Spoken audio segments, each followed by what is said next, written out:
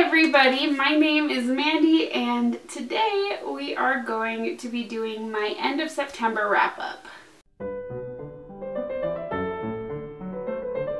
Since the month is over, I'm going to give you guys some stats about the entire month, even though I did talk about the first half of my reading in my mid-month September wrap-up. In the first half of September, I read 10 books, and the month was going pretty slow for me after that, and I was fine with it.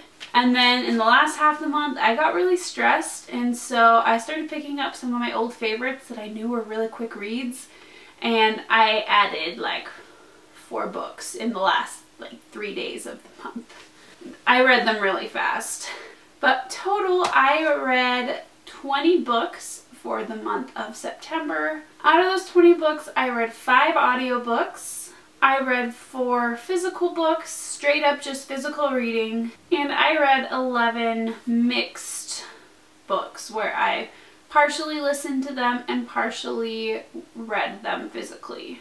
My overall rating for the month was 3.65, and for the second half of the month my overall rating was 3.8, so not too much of a difference there. Now that the nitty-gritty statistics are out of the way, let's get to it. The first book that I read was The Kiss of Deception by Mary E. Pearson. This one, I don't know. So it's about this girl who has an arranged marriage. She's a princess, and the day of her wedding she decides that she can't do it and she runs away. She becomes a waitress, I guess, in a tavern. Well, she really does all this stuff. She starts working in a tavern and does all the things within the tavern. And the prince that she was supposed to marry and also an assassin both separately find her, but somehow they both instantly fall in love with her. And yeah, that's kind of the basicness behind it. I'm not entirely sure how I felt about this book. I gave it a 3-star rating because it wasn't terrible, but it wasn't like my favorite read of the year. It was just okay, and I'm very conflicted about whether or not I want to continue on with the series. It's a trilogy, and this one I probably wouldn't have continued on with the series, but the book ends in a pretty big cliffhanger, and I just don't know if it gets better or what. If you've read this series before, please let me know if I should continue on. Yeah, the fact that it was like insta-love, I mean, the prince, it's fine if he instantly falls in love with her or whatever, but the assassin that was sent to kill her from another kingdom, he like had insta-love, and there wasn't really any kind of explanation for that. She also, I don't know if it was just me not paying close enough attention to the audiobook, it seemed like she was trying to be purposefully deceptive over the point of views, because we didn't actually, when we got the point of views of the assassin and the princess didn't know who they were. And it seemed like she was trying to make you think that the person you were seeing in the princess's point of view was the other. And it was just confusing, and I'm not sure if I liked that trying to be purposefully deceptive. Either way, let me know if I should finish this series, if it's worth it or not. I could go either way at this point. The next book that I read was These Broken Stars by Amy Kaufman and Megan Spooner. This is a sci-fi novel. Sci-fi's never really been my thing, but I read Aurora Rising by Jay Kristoff and Amy Kaufman, and since then I've been a lot more open to it, and I enjoyed this book. I gave it a 4-star rating. Basically, you have 2 characters, one named Lilac and one named Tarbor. It's a dual perspective novel, and they are both passengers on this giant spaceship. It's basically a cruise ship in space. That's what it kind of seemed like to me. So total luxury, total everything fancy, and something happens and the ship goes down. Lilac and Tarbor end up in a escape pod together, and they crash land on a planet, and it looks like they're the only survivors. It follows their journey on trying to figure out what happened and trying to get rescued. I enjoyed this book. I was a little bit creeped out in the in the middle, I'm not gonna lie. The audiobook had at some parts some creepy background noise that was freaking me out. So maybe I should have saved this book for October. But overall, I thought it was good. I thought it was a good story. I don't have much experience with sci-fi, so I don't know how unique the actual story was. But for me, who doesn't have any experience with sci-fi, I enjoyed it. The writing style was good. They had, at the beginning of each chapter, you had a bit of a transcript from an interview with Tarver, the boy, after this incident occurred. So you got little bits and pieces of the story that he was telling them of what happened on the planet. But if you're into sci-fi even a little bit, I definitely recommend this. I mainly got it because they have some beautiful covers, and luckily the insides were good too this time. I mean, isn't that gorgeous? You've got, I don't know, I've always loved star patterns and star things. And so you've got a gorgeous dress and stars. What more do you need in a book cover? The next book that I read was a library book that I just picked up on a whim, and it is The Me I Meant to Be by Sophie Jordan. I've read another book by Sophie Jordan. It was the Firelight series, if you've ever read that. So that one is more of a fantasy, and I figured I would check out her contemporary. Unfortunately, I was disappointed by this one. I gave it a 2.5-star review. Basically, you have two best friends. One of them has just gone through a breakup, and the other one has been secretly in love with her best friend's boyfriend for years, like before they were even dating. And the best friend who's just gone through a breakup, she starts coming up with a girl code, and one of the rules is you never go for your best friend's ex-boyfriend. So of course that's happening, and so while the one friend, what's her name? While the one friend Willa is trying to fight her feelings for her best friend's ex-boyfriend, who happens to be her neighbor who she's known her entire life, her other friend, Fleur, is starting to fall for her tutor, who is not her typical type. I don't know, it sounded promising, but it really fell flat. I feel like to discuss my problems with the book would give you spoilers, and I don't want to give spoilers, so I'll just leave it at this. I didn't enjoy it very much, and I will probably not be picking up anything else from this author again. The next book that I read was The Summer I Found You by Jolene Perry. I picked this book up years ago at a writer's conference back when I was still actively writing, and this was actually, I think the conference was right before I got married. So 4.5 years ago, I picked this up and haven't read it. Because it was at a writer's conference, the author was actually there, and it's signed by her. I just hadn't read it, and so I thought that it was about time that I finally picked it up.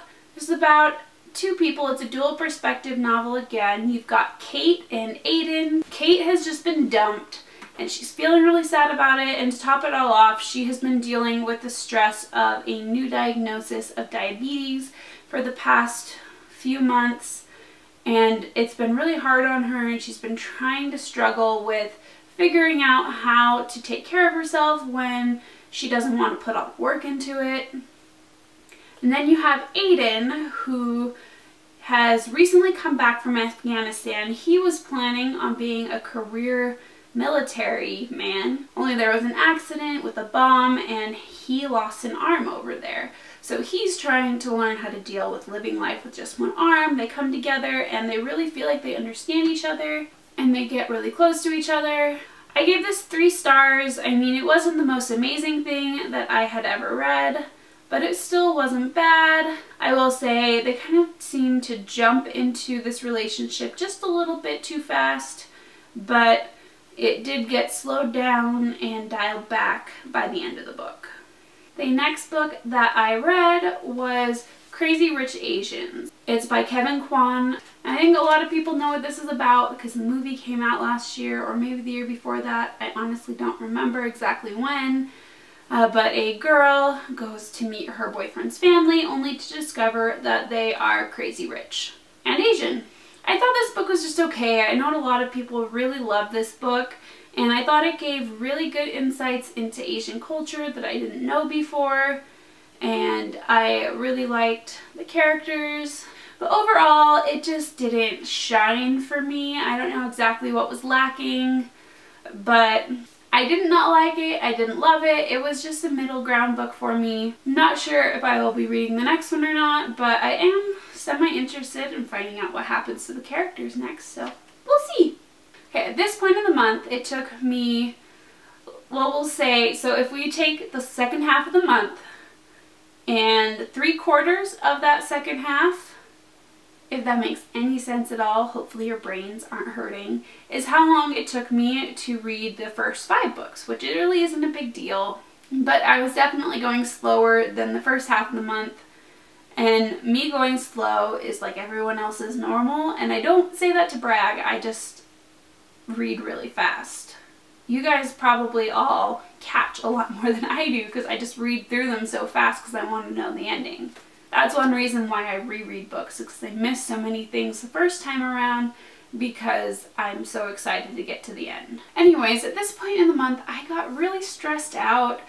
We have been having some issues with our downstairs neighbor. We just moved into this place about 2 months ago, and already I could film an entire video telling you all of the things about our downstairs neighbor, and I won't. I'll just leave it at we've been having some issues, and those issues have really been stressing me out because I don't like having people not like us, and I don't like having any kind of contention. And anyways, at that point in the month, I needed light, fluffy things, and the only way I knew for certain that I could get those light, fluffy things is to reread some of my favorites from being an early teen, and that's what I did. Like, I think I read 4 out of these last 5 books within like a 3-day period. The first book that I have from this period is All-American Girl by Meg Cabot. You've heard me talk about Meg Cabot before. She was my favorite as a teenager, and so there is a lot of nostalgia involved for me in reading one of her books. Basically, this is about a girl who saves the life of the president and then falls in love with his son. That's the basics of it. It's a fun, light romance. There are a couple of problems with it, I'd say, that I didn't care about so much when I was younger, such as before all of this happens, she thinks she's in love with her sister's boyfriend and acts about how he's her soulmate and how one day he's going to realize it, and she doesn't think about her sister's feelings in that. It's alright, she realizes he's not her soulmate. Also, it's very dramatic. And I guess that does fit into the teenager mindset, but I will say I was never this dramatic when I was a teenager, but I know some teenagers are this dramatic, so I guess I was a little hard to relate to the drama. But overall, I mean, this was actually, aside from The Princess Diaries, this was my first Meg Cabot book, so I do have a lot of love for it despite some of the problems. I still gave it 4 stars, probably mostly based on nostalgia, let's be real. Okay, this next book wasn't chosen out of nostalgia, I actually started reading this a lot earlier in the month and I slowed down and just ended up finishing it after I had started into these nostalgia reads, and that is Shiver by Maggie Stiefvater. This is a reread for me, but I hadn't read it for a long time and I didn't remember much about it. This is the first book in the Wolves of Mercy Fall series. Basically, you have a girl named Grace who watches the wolves in the woods behind her house. She's always been fascinated with them, and eventually she finds out that the wolf that she was really just felt this connection with is actually a human. All of them are actually humans. It's a werewolf book. The werewolves turn into werewolves, or turn into wolves during the wintertime, and they're human during the summer. So she meets Sam, and it is coming into winter and he should be a wolf, but things happen and he becomes a human, and the book is all about their race to keep him human, because after a while the wolves stop changing back into humans and they just stay a wolf full time, and he knows that it is his last year. I hope that wasn't too confusing. It was a good book. I gave it, originally when I read this book, I gave it a 4-star rating, and now I bumped that down to about a 3.5. It was good. It's not as good as The Raven Cycle, and I know that a lot of people say that, but you can still see bits and pieces of Maggie Stiefvater's writing style. She has a really good imagery in her writing, which I enjoy, and that's what I got for you. The next 3 are part of a series, so I'll just talk about them together. I mentioned these books in my Books That Need More Love video, which I will link down below. I read the Dairy Queen series by Catherine Gilbert Murdoch. The first book is about, well, they're all about a girl named DJ, who her parents own a farm and her dad has a bad hip, and so she is basically stuck doing all of the work, and she feels like she's in a rut until they're really good friends with the rival football coach. He is their good family friend, and even though they keep that rivalry there, he is still like their uncle. And his current quarterback has no work ethic, so he sends him to the farm to gain work ethic. He says, if you want to start this year, you have to go and work on the farm. So he comes, and eventually DJ actually starts training him for the football season, and as she's helping him train, his name is Brian, she actually realizes that she wants to go out for the football team, and she feels like making that decision to try out for the football team gets her out of the rut that she's stuck in. It's a really fun book series. DJ is really down to earth. She is not really prolific. This is her writing down the story of what's happening, and so it has a lot of personable writing. It's a really nice writing style, I think, and it's just honest. It just feels really real to me. And I'm telling you, you have to read all 3 of these. The second book goes into her time after she tries out for the football team, and then the third book is about her as she's making decisions about college, because the only way that she can go to college is through an athletic scholarship. And throughout all of these, Brian is her love interest, but not only does DJ do a lot of growing throughout this whole series, Brian does, and it's really fun to see them grow as individuals and get to a place where they can be in a relationship. I rate these all 5 stars as a series. I don't know. I mean, individually, I don't know if the books are 5 stars alone, but together they are. And I love this series. I love DJ, I love Brian, and it's great. We made it to the end. Hooray! And like I said, I read those like nostalgia reads within like a 3-day period. And to be fair, those are from back in the day of YA where the books weren't quite as long. I mean, looking at an audiobook nowadays, a typical audiobook goes anywhere between like 8 to 15 hours, I think, for a general YA book, not including fantasy.